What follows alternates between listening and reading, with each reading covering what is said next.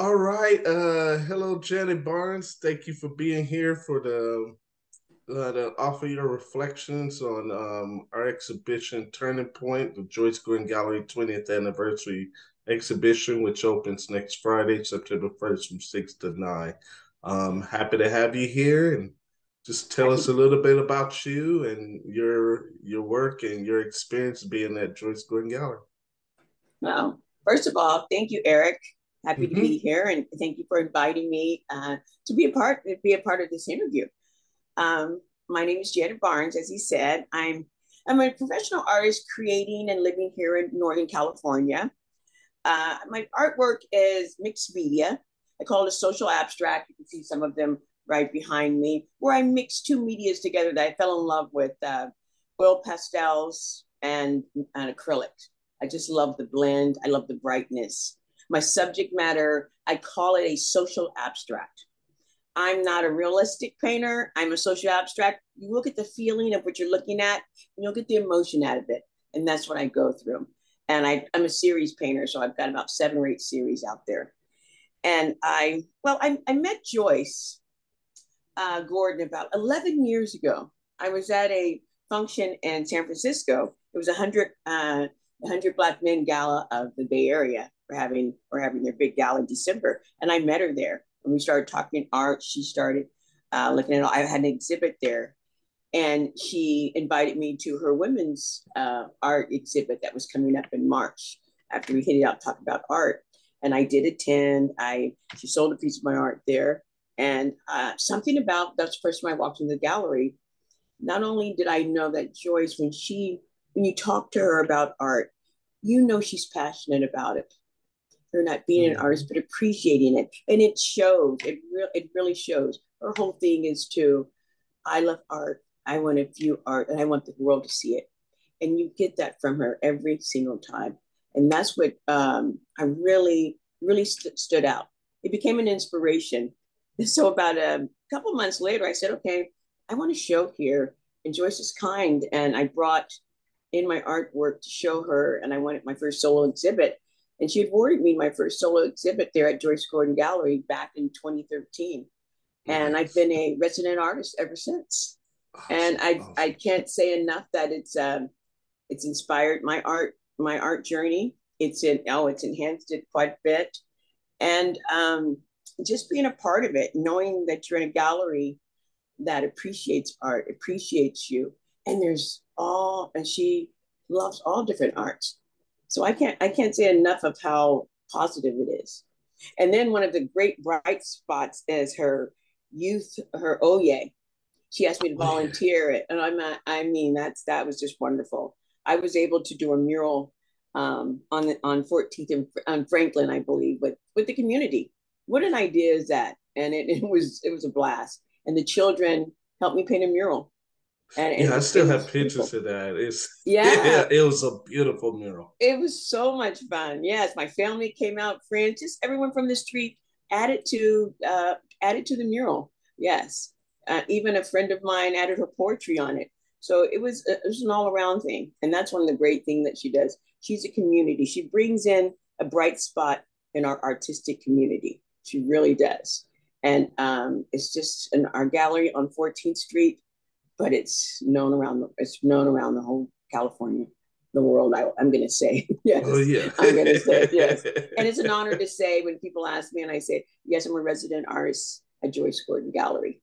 It's a real honor to be able to say that and to show it Oh there. yeah, Yes. very much so. Very much so. Mm-hmm. We always happy to show your work and just always been a pleasure of hearing you talk about your work, showcase your work, and then you supporting other artists within your exhibitions too. Yeah. So that's briefly. Can you do you have any specific exhibits that's a highlight? Um, Yeah. Well, Joyce yes. Gordon My Gallery. most recent exhibit was in the kitchen, and I that was my chef series and my dinner time series. And that one's really passionate to me. It's probably one of my favorite series, where it shows families and loves. And Eric, you exhibited your curating on that was absolutely beautiful. Oh, thank you, And thank you. I invited another artist that I met that was on um, another artist that I met, that her creations went so well with my chefs and my dinner time. And she did pieces of Bahira, is her name. She did pieces of kitchenware, of family kitchenware that you don't think about, but you think Mm-hmm. that's my grandmother's pot, that's my aunt's, a skillet, and you keep it. You keep it for a reason because it's the memories. It's the memories of being there, someone cooking for you. Same thing with my dinner time. It's all on memories. That would be one of my favorite. But I also love my jazz series. And Yes, Joyce yes. carries quite a bit of my jazz. I always keep it there. Um, I really enjoyed that one. I like the outcome. Again, Eric, you did a beautiful job on it, but Oh, on thank you, exhibit. thank you. Yeah, that was one of my favorites. Also, it was Yes. actually, Uh, I briefly mentioned it in this 20th anniversary press release. It was a beautiful exhibition. I love the way you guys put it yeah. together, and the audience that came in, they were Oh, just thank you. so inspired by it. And not only that, it was what I believe he was targeting is everybody was able to relate to it. They had a family member. When they see a piece, they think of a family member. When they saw your chef series, and when they saw Bahia's utensil, heirloom utensils, everybody said the same thing I said. I got that skillet. I got that skill. Yes, yes, Everybody, Eric, they would say, yes. you said Mm-hmm. everybody saw something that they can relate to. And that's one of the most powerful things of an Mm-hmm. exhibition, either provoke a response or have people come in and say, I can Yes, relate to that in some capacity or another. And yes. And it's an that's what your everlasting response. exhibitions offered. Yes, yes. It's an everlasting response. You can walk past that painting in your house year after year, and it's going to make you smile. It's going to bring Mm-hmm. home, yeah, something's going to bring up. I did the same thing when I had my dinner time series up, and I would stand back and I would see all the people come in, and I could hear it. I didn't say anything. They didn't know who I was, and they were like, oh, "Remember at such and such house, and we used to." And I went, "That's what I wanted." Because when you're young, Exactly. you don't. When you're a child or young, and you're going through that ritual of dinner time, of Thanksgiving, of gatherings, it doesn't hit yet till you get older and you realize just how priceless, just how that's forming your life. And I really think it does in a very Mm-hmm. positive way. Yeah, Yes. when you get older, you more conscious of what everything Yes. mean, and then so all those memories become Yes. treasures because you have a better understanding of what it means. Yeah. It's a priceless legacy. It really Mm-hmm. is. Yeah, it's one of those that it's a priceless legacy. That's what I always think of. That you'll always have memories and and carry it on. Yes. Definitely, definitely. Yes. Yes. So I will have one of my very favorite and one of my dinner times that's very special to me. I'm going to have in this upcoming show, and then I Awesome. have one of my new practice series. I don't know if you can see it in the back there. Yes, Oh I love yeah, to stop. I got a glimpse. Yeah, you get a glimpse of what's to come. Yes, yes, Uh-huh. yes. Well, So we're I'm excited to have excited. you. Yeah.